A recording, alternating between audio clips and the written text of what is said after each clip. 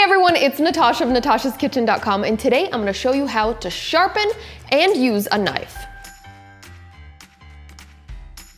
First things first, your surface has to be steady.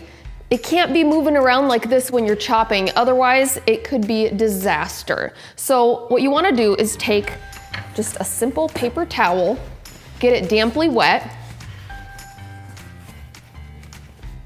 and lay that right under your board. Boom, it's not going anywhere.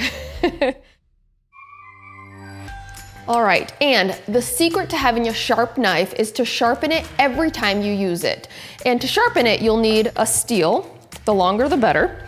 And make sure when you're holding it, you keep your fingers behind the safety guard, okay? You don't wanna lop off a finger while you're sharpening your knife. And then also make sure you have the correct angle. So your knife should be about 20 degrees off the steel. So about a finger's width away from the steel. And you're going to pull it away from you and back. And we're not going for speed here. As you get practice, you'll be going faster and faster and faster and faster and faster, but initially start slow and get your rhythm. Push away from the base and then pull it back towards yourself. Never, never hold your knife to the steel like this because you will destroy your blade. Another way to sharpen is if you want to hold it down like this. Same thing, 20-degree angle. Pull it down, pull it down, pull it down. Whichever method you're most comfortable with. And make sure you're going from the base of the knife all the way up to the tip. And that's the sound you want to hear as you're sharpening your knife.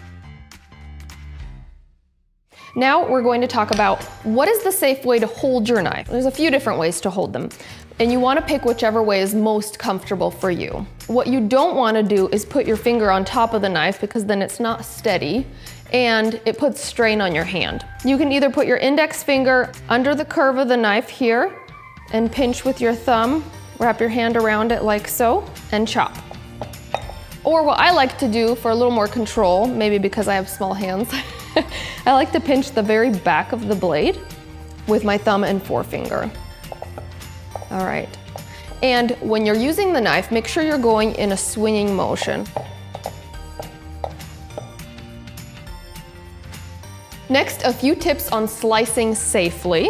So always make sure that whatever you're cutting is on its flat side. So with this zucchini, what we're gonna do is cut it in half first.